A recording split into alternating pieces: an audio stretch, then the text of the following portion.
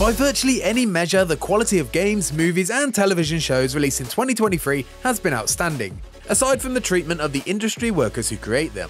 That banner year is reflected in the diverse collection of 10 out of 10 scores IGN has awarded, totaling 17 for the year. It's a mix of new and old, exciting premieres and grand finales, remakes, adaptations, sequels, and spiritual successors to some all-time greats across all mediums.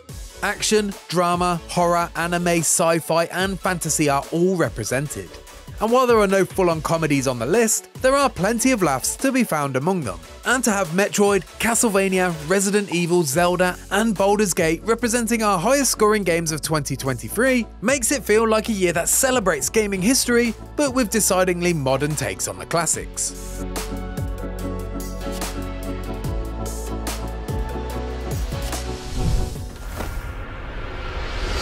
Is anybody out there?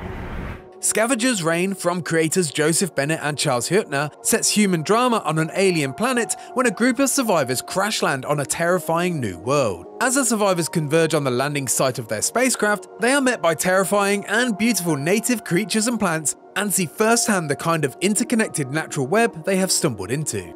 The further they go, the more the gorgeously animated world integrates them into its environments as they learn to adapt to their new home, setting the scene for one of the best science fiction shows ever made.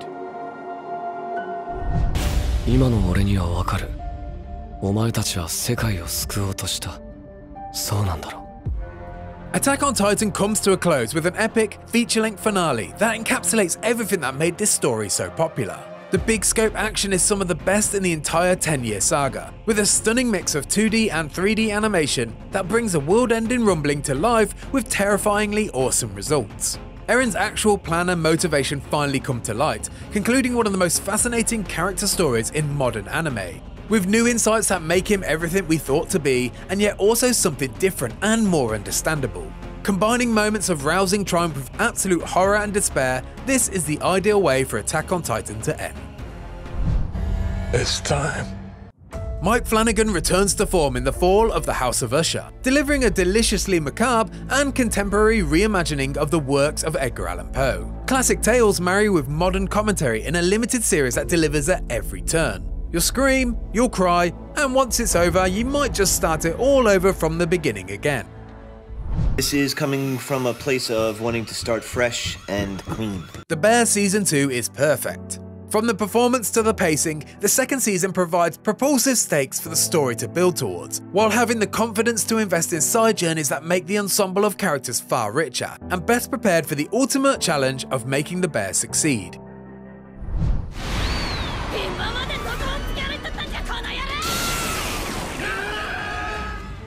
In its second half, Vinland Saga Season 2 becomes a masterclass in storytelling. It takes the strong foundation of pacing and character work done in the first half and ratchets up the tension with an impending battle that brings a boil to Thorfinn's transformation from Agent of Death to true warrior. Aided by stunning voice acting, strong direction, and stunning animation, this season sets a standard for modern anime. Something faster, lighter, meaner, wilder. And I'm gonna do it from in here, whether you are. You pirates! The final season of Succession is one of the most anticipated television shows of 2023, and its first 4 episodes suggest it's not holding anything back. Powerhouse performances from the Roy clan offer a dazzling masterclass of buttoned-up emotions, competing with years of desperately craving approval from the family's patriarch. Each department behind the cast is at the top of its game, from regular Succession director Mark Mylord to composer Nicholas Britell. Swinging from comedy to drama helps keep the material fresh even when dealing with an ongoing power struggle. And just when you think specific stories might become repetitive, something alters the course. Stop ganging up on me like you're Lennon and McCartney and I'm George. I'm John, motherfucker. From the first episode of Succession's final journey, it was clear that Jesse Armstrong was not holding anything back. Killing Logan Roy so early in the game was a power move that proved wildly successful, as it gave space for dynamics among potential replacements to rise and fall. Not to mention the emotional rollercoaster of every character, particularly the Roy siblings, grappling with this tremendous loss. After the ongoing cycle of negotiations and betrayal, it was impossible to predict how this story would conclude, and yet the choice to end it as it did felt incredibly fitting. There is no weak link in the ensemble cast. and there have been several tour de force performances from Sarah Snook, Kieran Culkin and Matthew McFadyen, among many others. Nicholas Brittle's score remains one of the best in recent memory, and the scale of the season is as impressive as the Norwegian mountain backdrop. Unlike Kendall Roy, Jesse Armstrong has gone out on top.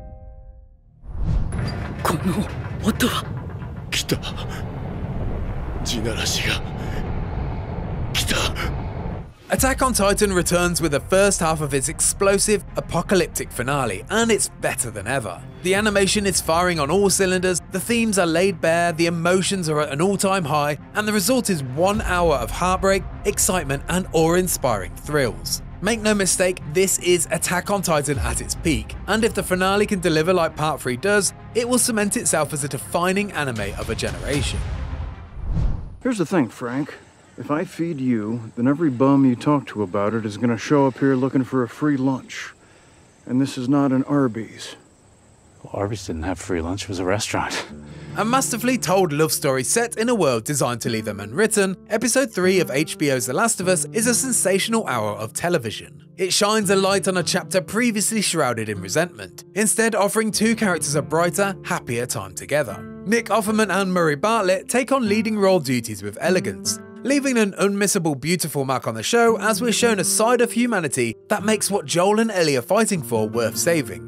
It's an episode, just like love, that lives long in the memory after the experience. I think there's a chance that when we push that button, we destroy the world. Chances are near zero. Near zero. A biopic in constant freefall, Oppenheimer is Christopher Nolan's most abstract yet most exacting work, with themes of guilt writ large through apocalyptic IMAX nightmares that grow both more enormous and more intimate as time ticks on. A disturbing, mesmerising vision of what humanity is capable of bringing upon itself, both through its innovation and through its capacity to justify any atrocity. 42 regular, wasn't it? Yeah. It seemed like an impossible task, but the Baba Yaga has a history of delivering on those. John Wick Chapter 4 stands above its predecessors, and the past decade's worth of action films as a whole, as a modern epic, something that Keanu Reeves and Chad Stahelski have been driving at since 2014. Wick's World War is bursting at the seams with creative, thrilling stage action choreography and cinematography, perfectly pitched performances from an outstanding and unforgettable cast of allies and villains, heralded by a merciless Bill Skarsgård, all without losing its grip on the sensitivity that keeps John's struggles for absolution at the heart of every bullet fired and every edged weapon swung. Slide Chapter 4 as a gold coin across the table and see what happens when John Wick lands a perfect shot. This ship is crashing. Do you intend to die for a stranger? I don't want to say every CRPG going forward should aspire to be like Baldur's Gate 3. Not everything needs to be nearly this big and ambitious, or even this dense. But it is a landmark moment in the genre, and if I had to point to one paragon that I would like everyone else making these to take inspiration from, this is absolutely it. I waited 14 years for the stars to align again, so that I could get the ideal mix of crunchy, tactical, old school RPG combat, an epic and well-written story with complex characters and lots of meaningful choices, and a level of polish and cinematic presentation that let me see the sweat and the sorrow on characters' faces in their darkest hours. Plenty of other games have partially completed that list, but the last time they all came together was Dragon Age Origins in 2009. And I can finally say that game and its Infinity Engine predecessors have a worthy successor that not just matched the RPG greatness, but surpassed it. Baldur's Gate 3 is just about everything I could have asked for. I know why I am here. It's something only I can do. The Legend of Zelda Tears of the Kingdom is an unfathomable follow-up to one of the greatest games ever made, somehow improving on it in nearly every way. Be that with a simple quality of life improvements, a genuinely exciting story, or wildly creative new builder mechanics that make you rethink what's possible. It both revamps old ground and introduces vast new areas so immersed it somehow makes me wonder if Breath of the Wild was actually all that big. With an almost alarming number of tasks to complete, mysteries to discover and delightful distractions to keep you from ever reaching that place you naively thought you were heading. Nintendo has followed up a triumph with a triumph, expanding and evolving a world that already felt full beyond expectation and raising the bar even higher into the clouds. Where's everyone going? Bingo?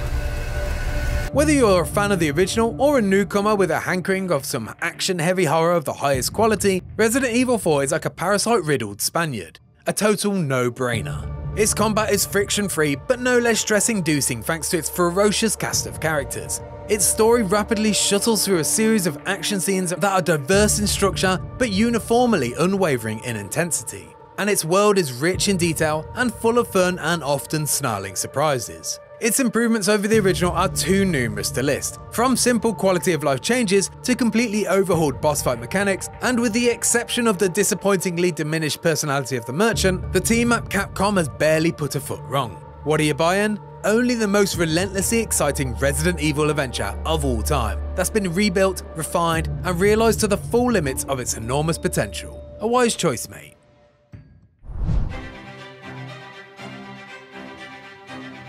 Dead Cells Return to Castlevania is a shining blueprint of how to do a crossover right. It celebrates the history of the franchise while mixing it with Dead Cells' own identity to make something that's more the sum of its already excellent parts. Not only does this collaboration feel like it makes total sense, the utmost care has clearly been put into every aspect, whether it be the still fantastic monster slaying combat or the huge number of secrets waiting to be found inside. Regardless of whether this is the last content update Dead Cells will get or not, Motion Twin and Evil Empire deserve to receive their flowers and proudly take a massive bow.